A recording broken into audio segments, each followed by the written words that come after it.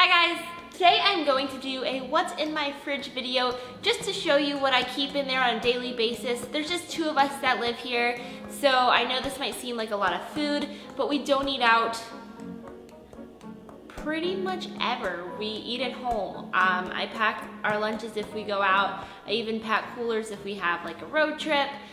We eat breakfast every day at home and make dinner every night. We might go out once a week, and if we do, that's a lot. So don't get too overwhelmed, but I just want to take you through and show you what we usually keep at our house in our fridge.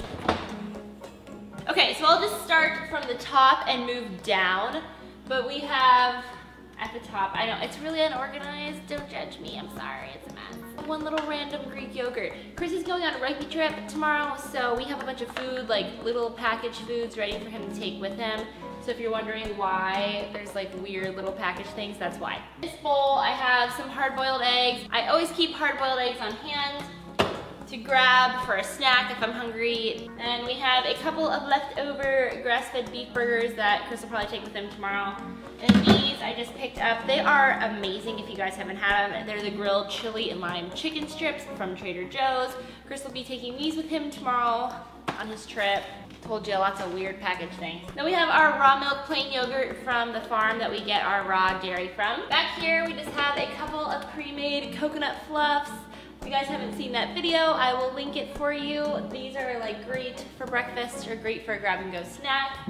We have a giant spaghetti squash because I'm going to do a recipe on that coming up here pretty soon, so look out for that. We have some ground turkey, and usually Chris takes ground turkey for lunch to work, so I'll probably make like some type of no bean chili or burgers or something with this for him. And I have my fresh salsa that I put on a ton of things for lunches. I put it on omelets, chicken, whatever. Over here we have a giant thing of natural peanut butter.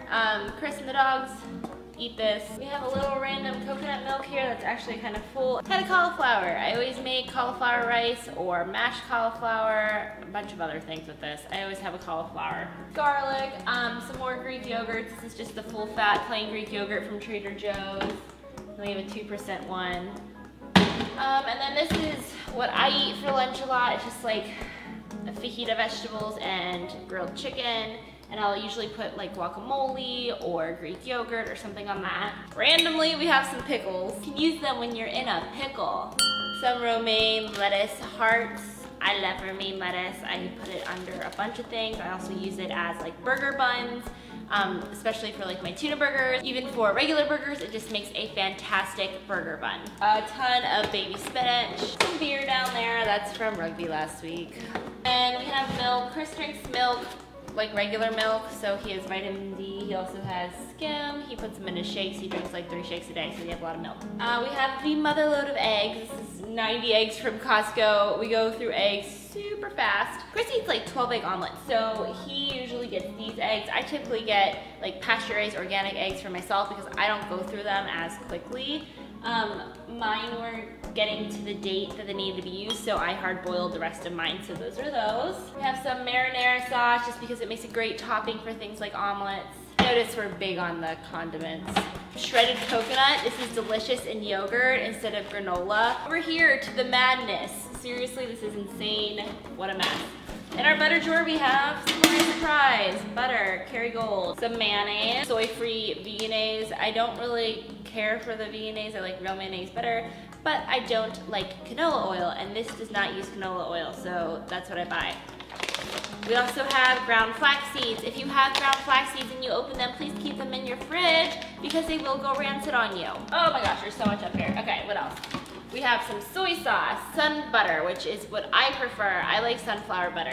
We have some sun-dried tomatoes that I like to sprinkle in omelets. Gigantic green olives, which I love in everything. I love olives. I'm Oliver them. Anchovy paste, because you need it for Caesar dressing, duh. Oh, these are old. Oh, these are just like the shiitake noodles. I tried to get into them, but they kind of smell like old diapers. I much prefer a spaghetti squash to these things, so they've just been kind of hanging out in our fridge for a while. Down here we have some cocktail sauce, mustard, reduced sugar ketchup, clearly. Lots of Frank's Red Hot because we're huge fans of that. whole grain Dijon mustard from Trader Joe's, my fave.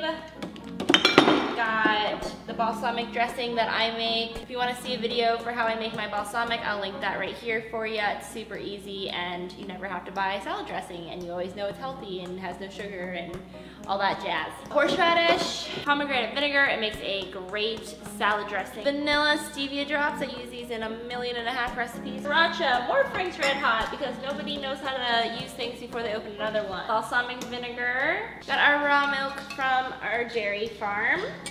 Worcestershire sauce, and another hot sauce, chili pepper sauce from Trader Joe's. So moving on to my favorite drawers here. In this drawer we have some lettuce greens. We got coleslaw mix. We got 100 bajillion lemons. I use lemons every single day. I put half in water in the morning. I also put half in my green tea during the day, so I use a lot of lemons.